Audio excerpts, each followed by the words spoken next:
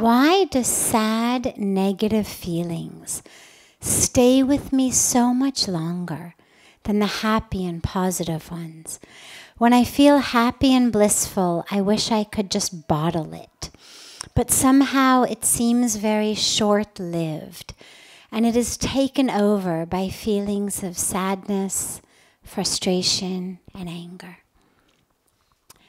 This is very common, and the reason for that is if you look at the cause of the feelings of happiness and bliss and the cause of the frustration and sadness. So our causes, in most cases, of our happiness and bliss is something that we get from outside. We were studying for an exam, we take the exam, we do really well, we're very happy. We were looking forward to a party. We go to the party, we really enjoy it, we're very happy. We have something nice to eat that we like, whether it's a cookie, whether it's pizza, whether it's mom's special food, whatever it is. We think about it, we love it, finally we get it, we enjoy. But all of these things don't last very long. A meal is over in 20 minutes, half an hour if we really linger. A party's a couple of hours. The exuberance we feel after doing well on an exam or doing well at something at work is inevitably short-lived because right after that, we have to start learning things for our next exam.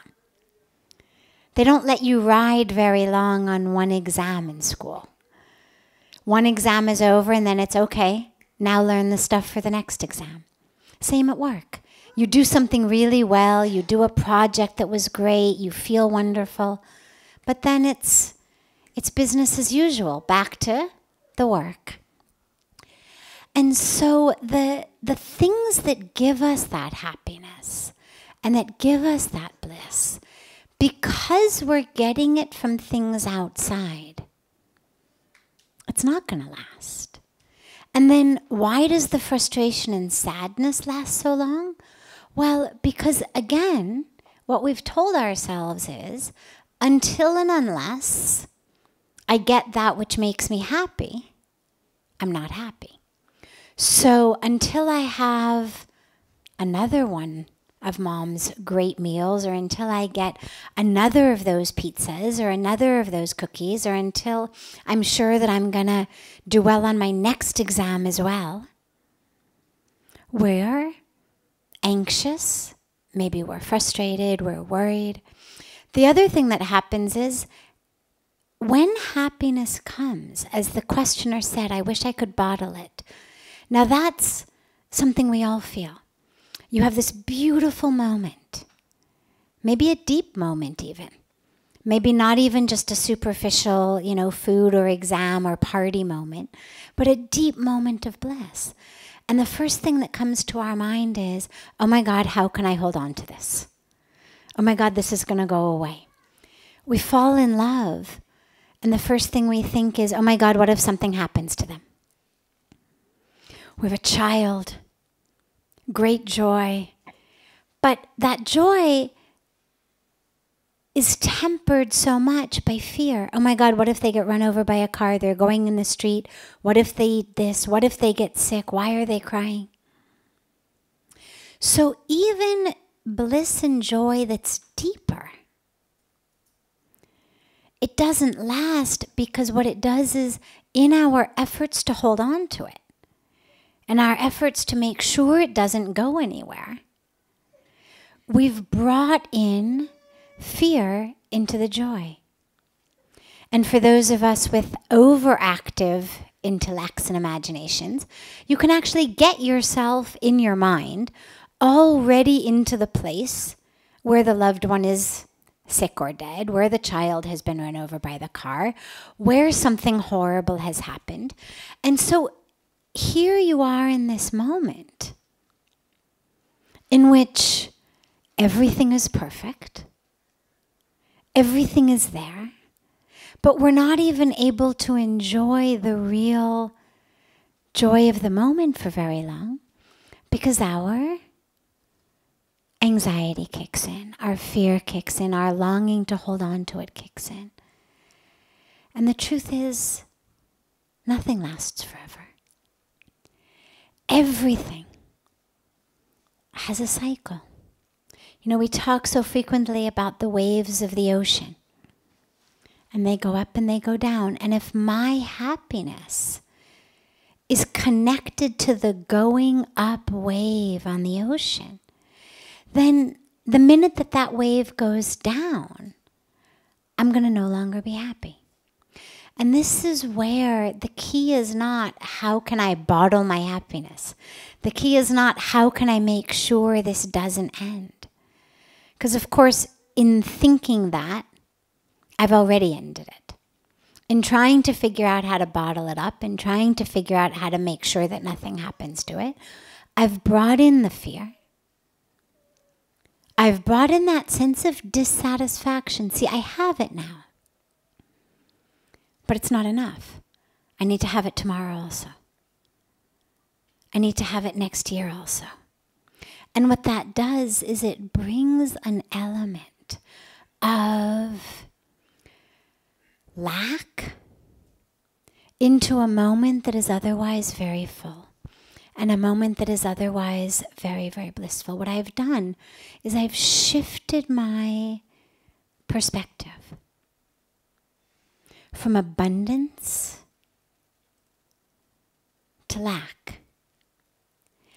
And that's what removes the joy. The more I realize that this moment is not enough, I've got to make sure that it's still with me tomorrow, that it's still with me next week, that it's still with me next month, that it's still with me next year. Well, I've shifted the entire perspective from a feeling of, oh, everything is perfect, to a feeling of, it's not yet enough. Maybe if I have it also tomorrow, also next week, also next month, also next year, also forever. Maybe if this thing never leaves me, maybe then it'll be enough. And what that reminds us on a very deep level is, it's never enough. There's always lack. And that, of course, brings us into depression and frustration and sadness. And so, in the moments of joy, live them fully.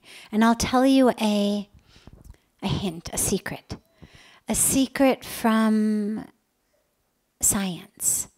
Spirituality has been telling us for thousands of years, live in the moment, live in the moment, live in the moment, be present, be present, be present, be here now.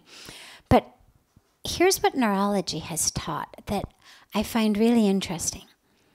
If you actually want to hold on to a feeling, if the joy in this moment is so powerful that you want to make sure it's with you next week or next month, actually you have a way to do it. And the way to do it is to be so present here in this moment that it actually creates a pattern in the brain. This is why everybody knows where they were when something traumatic happened. So we all know where we were on 9/11. My mom's generation could tell you where they were when John F. Kennedy was shot. Whatever the tragic shocks that have taken place in our generation, everybody knows exactly where they were standing, exactly what the world looked like around them on what was otherwise a very ordinary day.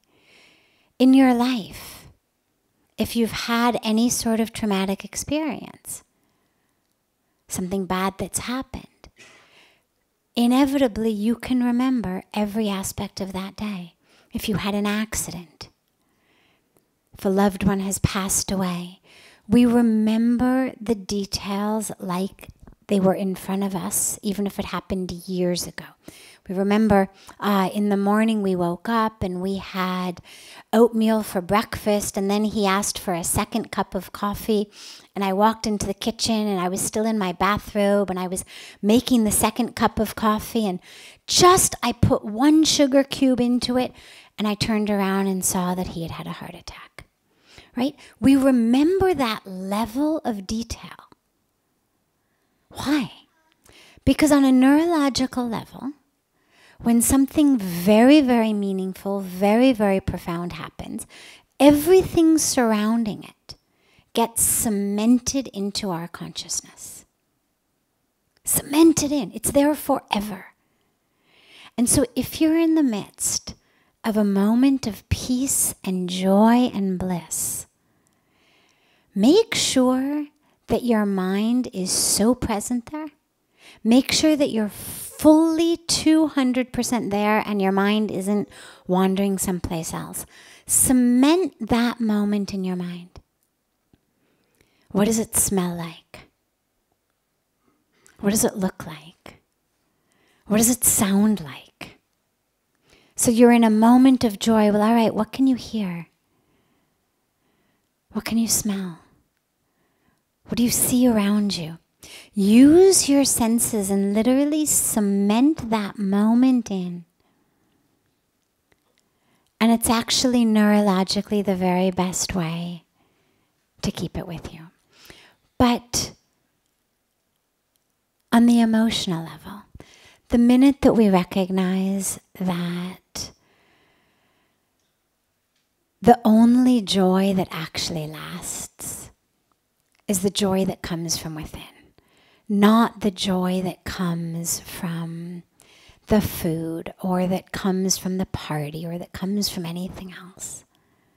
The minute we recognize that is the source of joy, then we start focusing on that. Then rather than trying to bottle up the rest, we focus on finding a source that's endless. And that's always there.